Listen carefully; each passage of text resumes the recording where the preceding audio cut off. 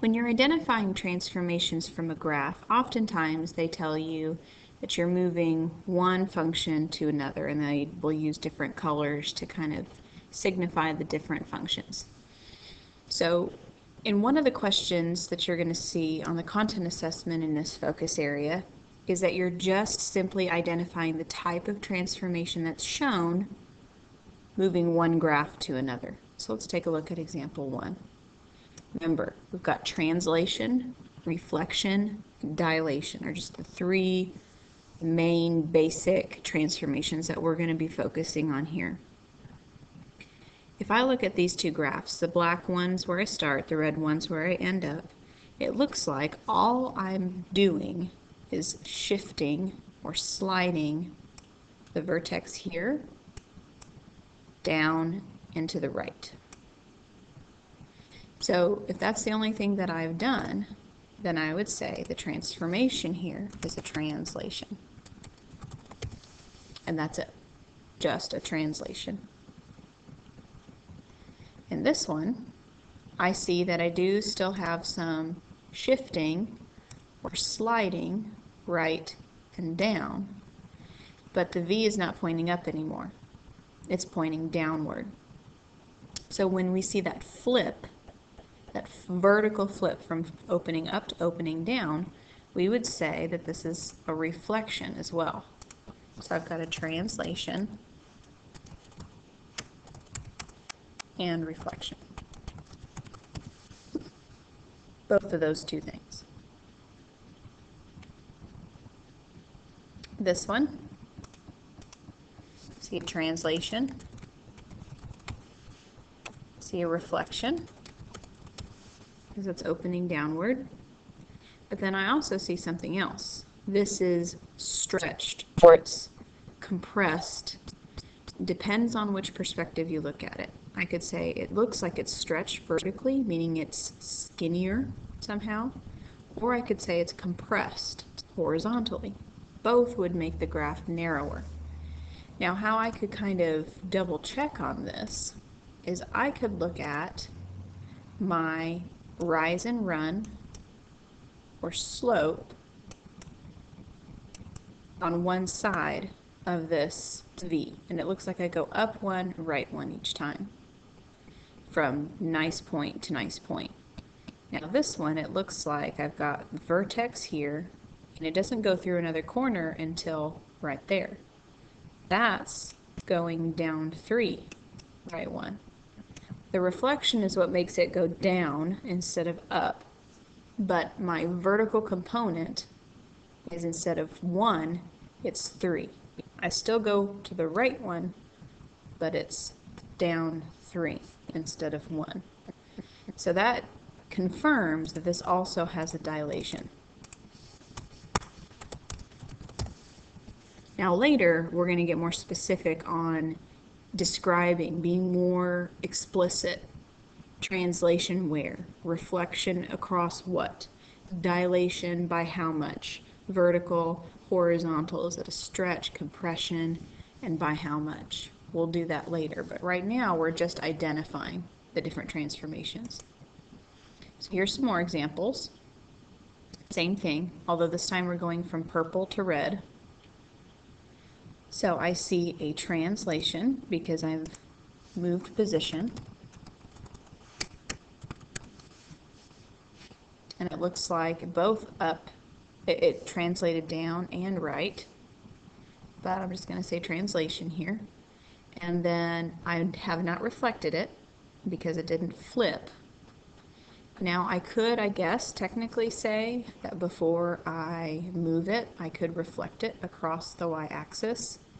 But if you have that kind of situation, especially here, and then in the other example that I showed in a previous video, is if you have a reflection and you just have the exact same graph after you do it, there's really no point to mention that reflection.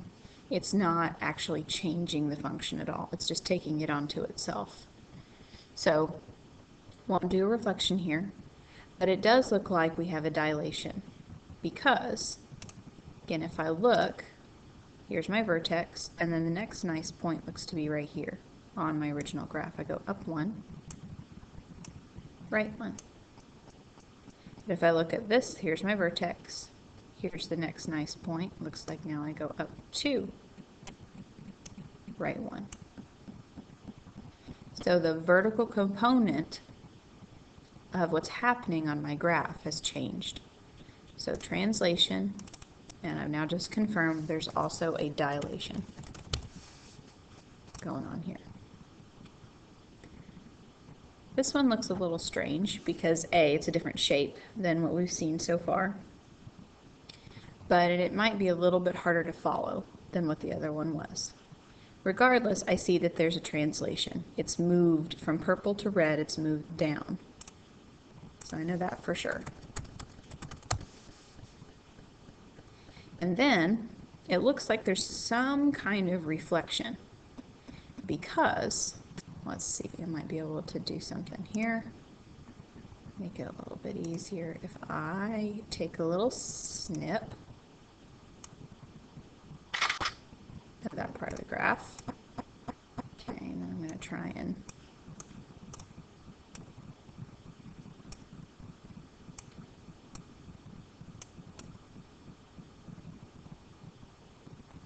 that's pretty close. That's close enough. Okay, so I've just taken this snip of this graph, and so if I translate that down, I know you can't see behind it, but it's clear that just translating it down is not enough. So there's something else. So I could either flip this, maybe let's try across the y-axis. So we're going to flip it left, right. Okay, now I need to slide it back over. So now look at that.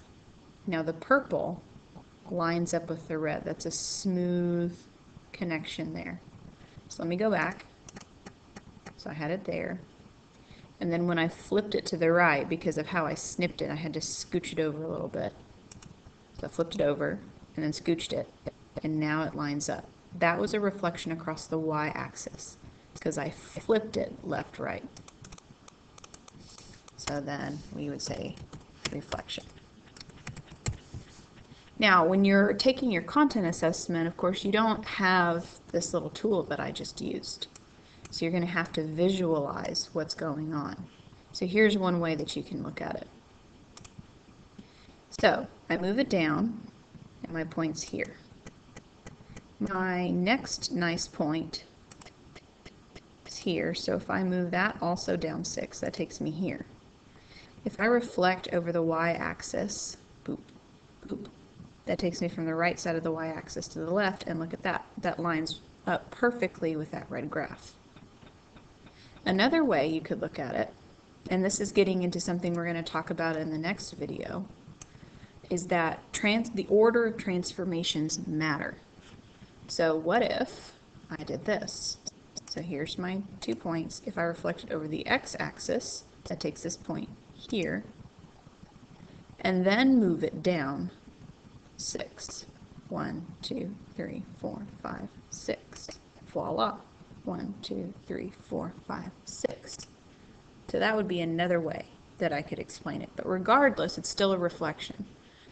Whether it's a reflection over the x-axis or the y, I could use both. But we know it's there. Okay, last example on this video. So here, again, purple to red. So obviously I've got a translation. I've got a reflection because it's opening down. And then it looks like I've got a dilation. Again, to confirm, I look at, okay, so from vertex up 1, right 1. I know it's opening down, but it looks like the next nice point is right here. So that's down 3, right 1. So that's a vertical stretch, which is a type of dilation. Okay? So hopefully this all makes sense. You're just identifying the type of transformation that's shown in the graph. Now the questions that you see in the content assessment, they might be more specific, like reflection across the x-axis or reflection across the y-axis. translation left, translation right, up, down. But hopefully just by talking through how you identify what transformations were done, that should hopefully get you what you need to be able to answer those questions.